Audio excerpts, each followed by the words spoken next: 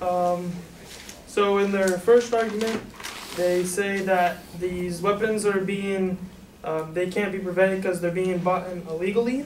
And so no matter if we make the ban or not, they will still be bought illegally. But I feel they are misinterpreting our evidence for the FBI. Since these weapons are legal and they're being bought legally, the FBI is monitoring these legal guns as well as the illegal guns. So if these guns are illegal, like what I stated before, then all these weapons will just be targeted as a whole. Instead of trying to figure out who's a dangerous person or not, they can just target the weapons, and if you have them, then it's a crime. And in this evidence right here, the punishment for having assault weapons will be enough to scare many away from buying the guns. According to Christopher Reinhart, a chief attorney on the OLR research report, updated August 14, 2012, accessed November 11, 2013, where if they possess an assault weapon, and it'll either be a Class D felony, which is up to 5 years in prison or a fine of $5,000 or both, with 1 year mandatory minimum sentence.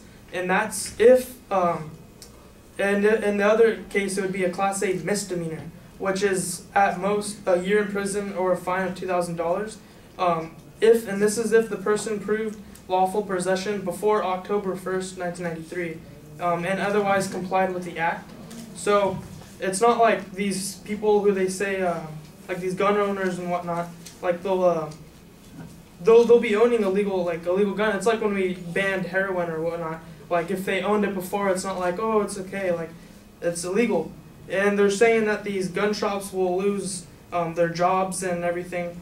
But for one, that's a part of the economy. People lose their businesses and people start businesses. It's just how the capitalism works.